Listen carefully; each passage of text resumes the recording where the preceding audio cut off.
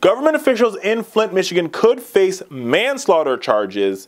Yes, indeed, America, it is true. With whom the blame for poisoning the water and the subsequent outbreak of legions of diseases in Flint, Michigan is still to be determined.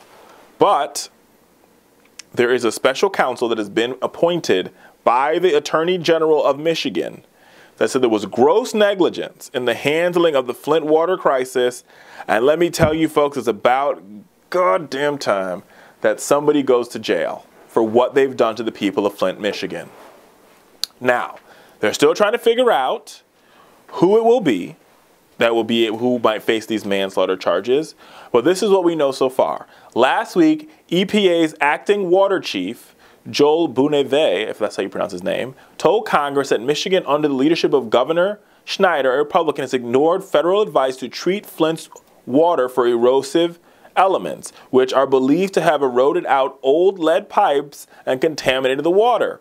State officials shot back, however, claiming that the EPA did not act urgently enough either. It does not matter who acted and who didn't act. What matters is that the people of Flint were poisoned by a man-made crisis because of a lack of leadership, and I would argue an indifference to people who live in poor African-American communities by this Republican governor and his state-appointed emergency manager. Now, the irony here, America, the irony is this, is that after this emergency manager poisoned the people of Flint and lied about it, this governor then put him in charge of Detroit public schools. And as we now know, the Detroit public school system is falling apart so horribly that Ellen DeGeneres had to write the school system a check to replace the roof at Spain Middle Elementary School, former school of Diana Ross.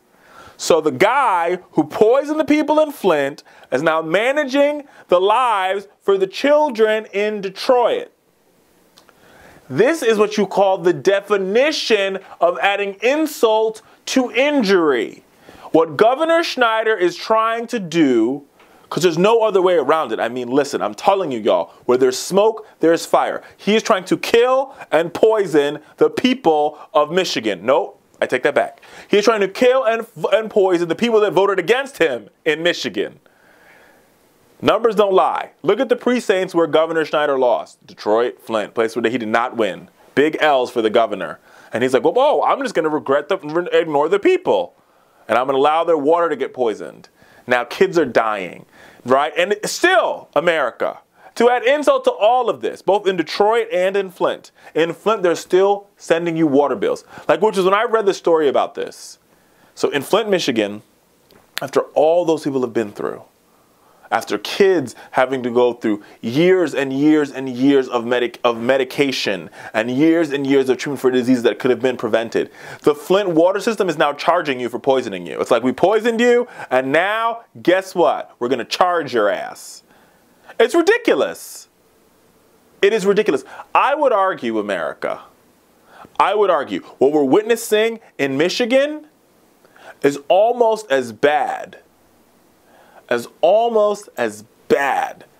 what we saw in the era before the Civil War, where African Americans were beaten and treated like slaves. And I know people are like, oh, Richard, you're pulling the race card.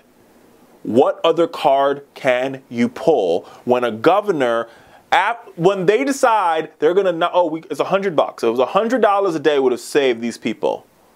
$100 a day would have saved the people of Flint, Michigan. And the governor and his emergency manager were like, oh, we're trying to cut costs, so we're going to use polluted water that even corporations wouldn't use.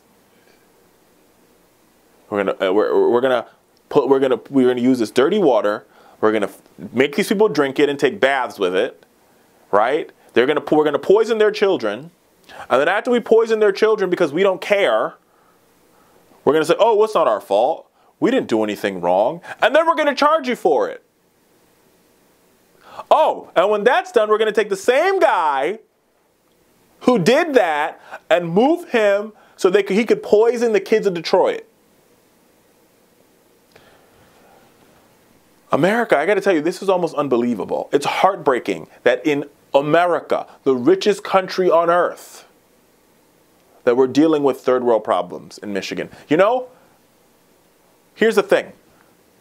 Here's the thing. And this is part of the problem.